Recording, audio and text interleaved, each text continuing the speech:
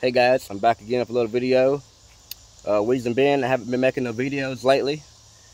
I went to got my wisdom teeth taken out. So my whole face was swelled up like a balloon. I couldn't talk, couldn't see for a couple days.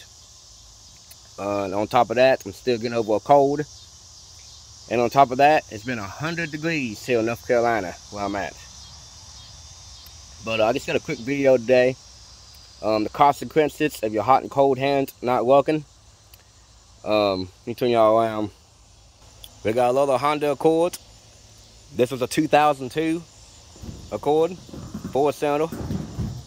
I'm taking the motor out of it. It has a blowed head gasket. I got the other motor over here. I'm gonna clean it up real nice and everything. But long story short, let me take y'all in the car.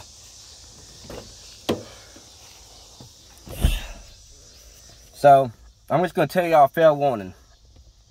If y'all want to buy a 98 to 2002 Honda Accord, every single one that I've ever seen, or if yours ain't doing it yet, it's going to do it eventually. Your hot and cold hands right here quits working. It'll stay right here exactly where this one is. It won't never move. Sometimes you take your finger and flick it like that, it might work. But what happened was, this one quit working, and the car overheated so bad, okay? This car overheated so bad, I'm gonna show you what the hell it done.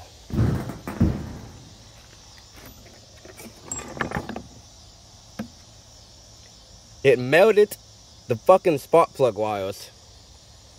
Just focus. It melted the spark plug wires in the freaking head. They literally melted to the plugs in the head. That's how hot this motor got. So, fair warning, this is the consequences of your hot and cold hand not working on any vehicle. But 98 to 02 Accord is the world's worst of y'all's hot and cold hands not working. I'm going to put an aftermarket gauge on this thing. I'm going to make a video of installing it. And on top of that, the second thing that these cars have a bad history of is your fan switch right here sensor. They go out, but even if you put a brand new one on it, it might be something going on in the harness somewhere. So I always bypass this sensor. Well, I always bypass the sensor, and it just makes the fans run all the time when you turn the key on. Though you always make sure your fans are blowing. So what I end up doing is I'll probably just take this sensor out, leave it out, and put my aftermarket gauge sensor in here. So I'm gonna make a video of doing that. But like I said, I'm back making videos.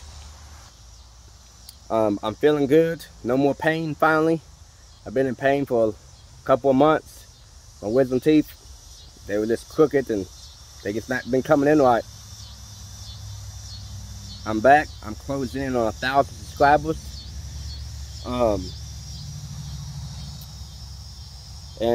What else was I gonna say? Oh, turn y'all on again. I got a Honda van right here. We're gonna fix this up and sell it. Whoever needs a car. This van right here actually got donated to me. Somebody stole a catalytic converter off of it, but I've drove it down the road once. Drives fine. Only thing it needs is a catalytic converter and some axles. So I'm gonna fix this one up, fix that little dent right there, and sell that thing. And we'll go from there. Oh yeah. Turn y'all on one more time, guys. I'm over the place today. My homemade lift, there's an update on it too. It's a freaking mess right now. I painted it. It's actually a wood sealant I put on it. So now when it rains, I ain't slipping.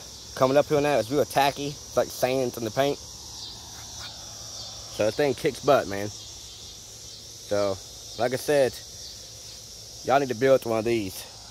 Pull the car up on it, do an oil change real fast. Oh, we got a little cat too somebody dropped off. That's Twix. So, she's the shop cat. Somebody threw her out on the side of the road. So I took her in. Ain't that right? I done took her in and everything. Anyways, I'll catch you on the next video. Like and subscribe. I'm closing in on 1,000 subscribers. Thank you very much. And I'll catch you on the next one.